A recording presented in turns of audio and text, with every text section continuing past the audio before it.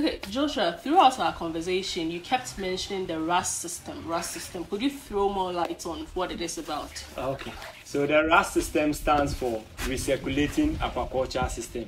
It is a system, a water management system implemented on farm to control the amount of water being used on farms and then to optimize fish growth. So basically, the Recirculating Aquaculture System contains the pond and then the filtering system. So the wastewater from the pond is being channeled through a series of filters. First, a solid state filter which removes physical dirt, and then a chemical filtration system which removed harmful chemicals like ammonia, nitrites, and then nitrates, and then a biological filtration system which removes pathogens, harmful bacteria from the water. So I can take you to the chamber and then show you how our recirculating aquaculture system works. Okay, so do you install the systems for clients? Yes.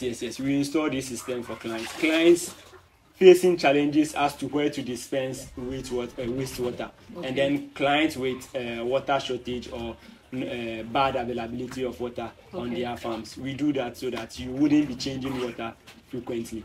A recirculating aquaculture system can work more than 3 months without water change, depending on how well you take care of them. Okay, that's a lot of savings. Yes, that's a lot of savings. All right, then let's see it. Okay, sure. What are you looking at? So this is our recirculating aquaculture system. This is our filtering chamber. We have three filtering chambers here. Firstly, this is our solid state remover. The first chamber is our solid state remover. The second chamber, which you are looking at, is our mini or micro solid remover. So the water moves from the first chamber, from the pond, it comes to the first chamber where bigger solids settles to the bottom, and then the clean water moves to the second chamber where micro dirt are being removed, and then it comes to our biological chamber. We have two biological chambers. This is the first biological chamber, and then the second biological chamber is this drum currently. So the water from the biological chamber, this is where harmful bacteria are being removed, and then the ammonia, harmful ammonia, which is as a result of fish feces excretion in the pond, it creates ammonia in the water. So when the water gets here, the ammonia is being converted to nitrate and then to nitrite. Nitrite is less harmful to your fishes. So what purpose does the lid of the bottle serve? Okay, so the purpose of these things, the bottle lids and then the filtering media, these are filtering media. They are called filtering media. They help improve on the nitrification process. Nitrification process is the process where ammonia is being converted to nitrate and then to nitrite. Nitrite is less harmful to our fishes. So this filtering chamber takes care of that.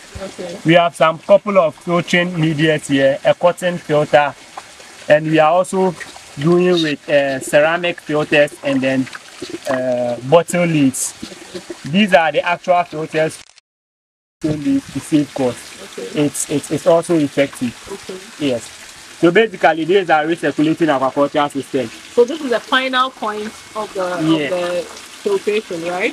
No, this is the final point for the filtration. But then I have another section where the water from the three previous chambers move through a UV light.